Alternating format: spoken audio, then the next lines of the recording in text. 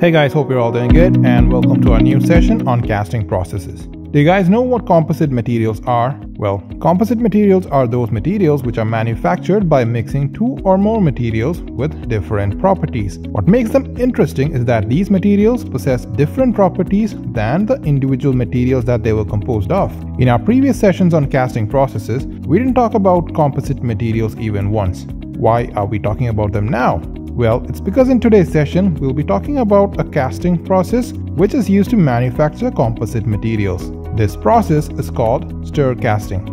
In stir casting, mechanical stirring is used to mix a molten matrix metal with a dispersed phase such as ceramic particles and short fibers. This forms a liquid ceramic material which is then cast by conventional casting methods. Stir casting is considered to be the simplest and most cost-effective process for liquid state fabrication. Now, let's talk about the stir casting setup. The stir casting setup consists of a furnace, reinforcements, feeder, and a stirrer. The purpose of the stirrer is to form a vortex in which the reinforcing materials and molten metal are mixed. It consists of a stirring rod and an impeller blade.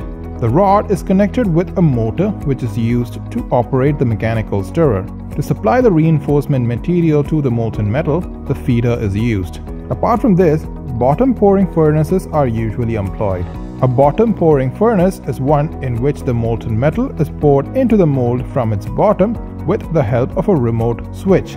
These furnaces are more suitable for this process because the stirred mixture is fed into the mold quickly to avoid solid particles sticking onto the surface of the crucible. Now, let's talk about the process. First, the matrix material is placed inside the furnace for melting. This matrix material consists of light metals such as aluminum, magnesium, and titanium. During the same time, reinforcing materials like carbon fiber and silicon carbide are preheated in another furnace. This preheating is necessary in order to remove impurities, moisture, etc. After the matrix material is melted completely, the stirring process is commenced. The molten matrix is stirred for some time to create a vortex, and then the reinforcing materials are poured into the matrix.